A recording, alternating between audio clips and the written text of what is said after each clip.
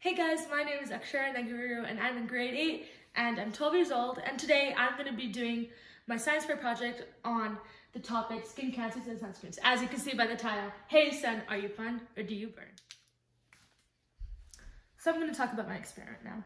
So for the science fair project, I wanted to do it on something that people would take in as information and help them in their regular daily lives. I had always wondered about sunscreens.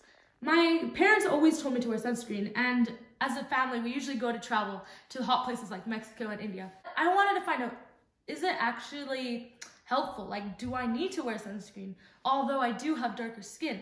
So that's why I decided to do my experiment on sunscreens and skin cancers. The main questions I wanted to ask myself and to do this project was, number one, do sunscreens work? And if they do, in those sunscreens, as I recently found out, which ones work better? Physical or chemical sunscreens? I will talk about physical and chemical sunscreens later in the video. Number two, I wanted to know if wearing clothes, hats, sunglasses, being in the shade help us in blocking those UV rays and prevent us from developing skin cancer. This is really important because if we don't know about this information, it can lead to skin cancers, which are very deadly, and if we do not cure them fast enough, it will lead to death, and we don't want that to happen. Especially in North America, skin cancers are very common. To do this experiment, I needed some UVB beads and UV rays and sunscreens. So what I exactly did was I applied sunscreens, all the different types, physical and chemical, from SPF 15 to 60 to these beads, and I left it out in the sun and I got my results. Coming to the research, I did a lot on the skin cancers and how they develop on the sunscreens, all the types and what really are the ingredients and everything. About the types of skin cancers, some of the skin cancers that are very deadly that we can develop, and skin factors that give us more of a risk of developing skin cancers. So what is skin cancer? So skin cancer is the abnormal growth of skin cells, epidermal cells. It is caused by unrepaired DNA damage that is caused by our sun, the UV rays. So I'm going to talk about UV radiation. So UV radiation is invisible energy, so we cannot see it. It's not visible light, and it's also not infrared radiation. When it comes to the sun, UV rays are the big culprit. So in UV radiation, we have two types of basic UV rays, UVA and UVB. So UVB rays are more dangerous, more intense than UVA rays. Both affect skin cancers. UVA affects usually the cells deeper in the epidermis, so they cause aging and wrinkles, whereas the UVB rays damage the outermost layers and they cause most of the skin cancers. They also kind of contribute to skin aging. So I'm going to talk about sunscreens now. So broad spectrum. Recently, scientists found out the full dangers of UVA. As I said, there are UVA and UVB. So broad spectrum, the term that is used to describe a sunscreen that can protect both skin against UVA and UVB rays. SPF. So SPF stands for sun protection factor.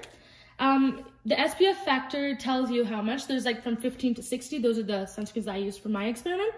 And it typically takes you 15 minutes to burn. So if it says SPF 10 or SPF 60, it'll take 10 to 60 times more longer. SPF 15 and 30 do a better job in cosmetic look. So in sunscreens, there are two types, physical and chemical sunscreens.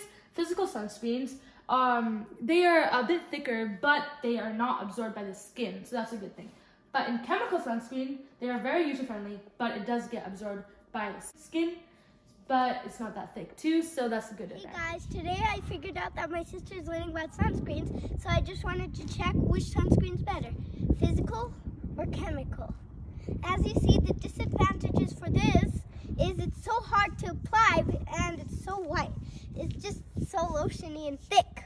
This one, it's easy to apply and it's so nice and smooth. But the advantages is this looks like it's always going to work. So I'm going to talk about my experiment now. So what I did was I took UVBs and I took different types of sunscreens and I applied them to those UVBs. And I put the same amount of sunscreen to each of those beads as a controlled variable. And I placed it on a tray and I put it outside. And these are my results. So I left the beads out for a while in the sun.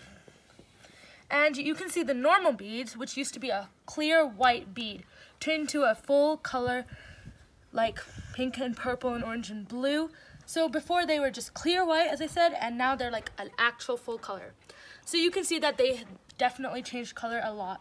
So there was no protection, no sunscreen on it, and the UV rays made it change color. So I have put the other ones with sunscreens, and let's start off with SPF 15. So SPF 15, everything was beads, just that were white beads, and I covered it with SPF 15, and you can see that it did change color. Obviously not as much as the normal did, but it still did change. This is the least protective sunscreen that I used, as it says the sun protector factor is 15. Now SPF 30 here, it's just a higher step than SPF 15, and it did change color a bit, but it was obviously better than the SPF 15 and normal. As you can see, it didn't change color as much as these two. SPF 50 to 60, they didn't really change color. SPF 50, these two, did change a bit, but then the SPF 60 rarely did it. Like, there's a tiny bit of color, but not as much as the other ones. So I did my experiment, but I wanted to do something more. So I decided to experiment more with the sunscreens, and I decided to use a white shirt, black shirt, and some hats over the beads to see if there was a big difference. Here are my results. So now I'm gonna take the black cloth off and see if any of the beads change color. So as you can see, the normal ones did change a bit, the SPF did a bit, and the SPF 30 did a bit, but all the other ones didn't really. So I decided to try the same thing, again with a white cloth this time. So I'm about to take it off, and I'm gonna see if the beads changed color, especially the normal ones. So as you can see, before I took it off, it was white, and immediately when the beads are exposed to the UV rays, the normal beads changed immediately. Same a bit with this SPF 15 and SPF 30, whereas the other ones I tried the same experiment with hats, and I'm about to take it out and see if the beads changed color. And I have to do this really quick. So you can see that actually the normals changed very little, as I saw. But as soon as I take out the hats, you can see that the UV rays that hit the beads, the normal beads immediately changed color like at an instant, whereas the SPF 15 to 60 didn't change as much.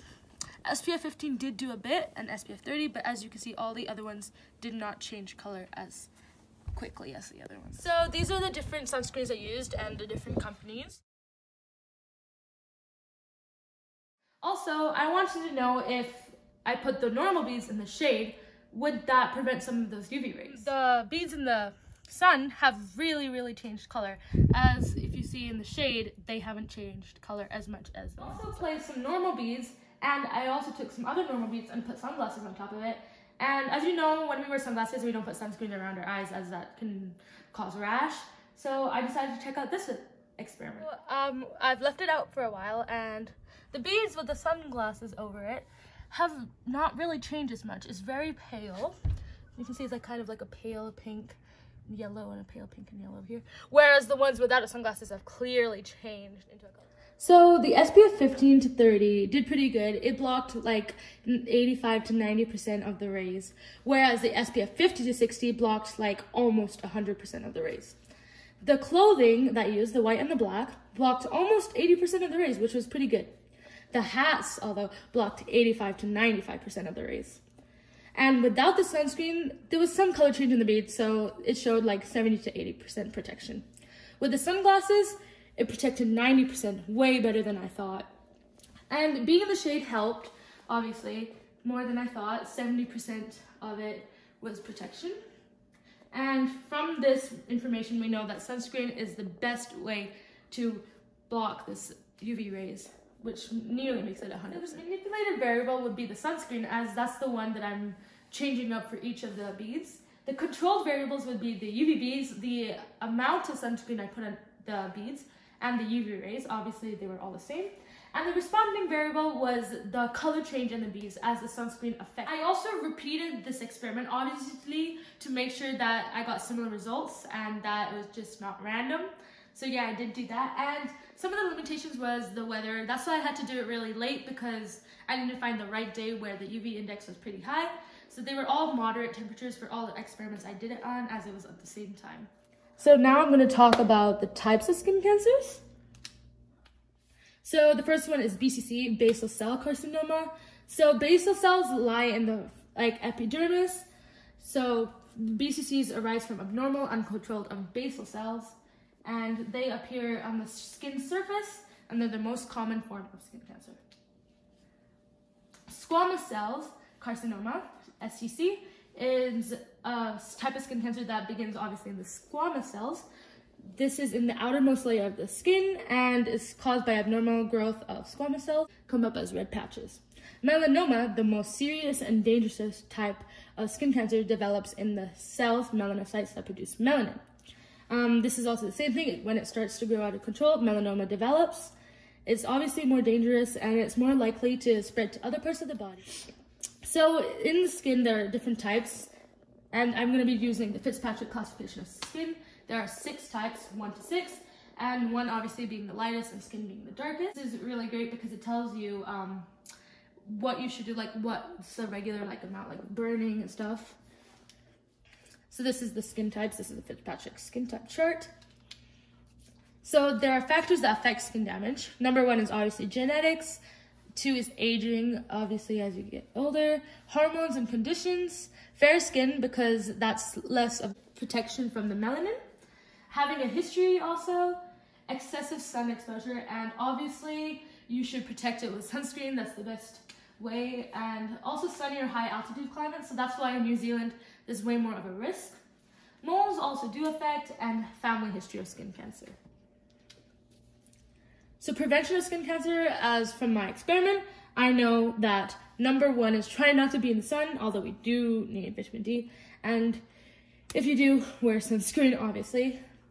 Number 2, check the UV index. Until now, I didn't even know that the UV index report was even given in the weather report. And if I always apply sunscreen and wear protective clothing, also wear a hat and sunglasses. I know I have glasses, but sunglasses you can wear. Try to be in the shade as much as possible.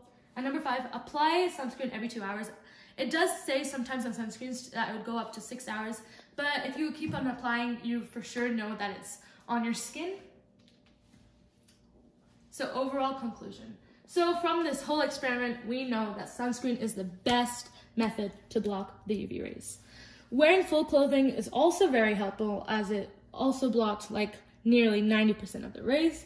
Wearing accessories such as hats don't block the rays as well as others, but still do, so please wear those when you are out. Being in the shade also does a difference, and also physical sunscreens, as in my experiment, ended up being better. So when you're looking for physical or chemical, which one to pick, I would go for physical. Unless you want to look for a chemical look, then chemical sunscreens.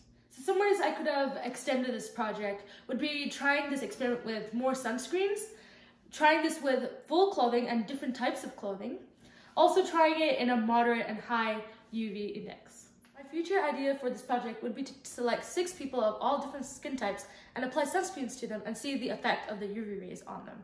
That'd be really cool. So I wrote everything from my experiment in a logbook, and yeah, these are the pages that I did.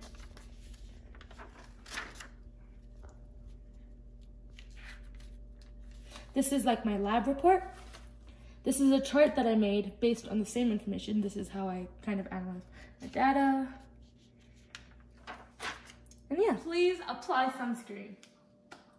So acknowledgement, these are the websites that really helped me learn all of this and everything. Thanks to my mom and dad, they are recording me right now, and they were the ones who ordered the UV beads and helped me get this. Thanks for watching, hope you enjoyed it. I hope this information helped you and you will use this information later in the summer and everything. Make sure you apply sunscreen, as we now know that it's the best way to prevent us from developing skin cancer.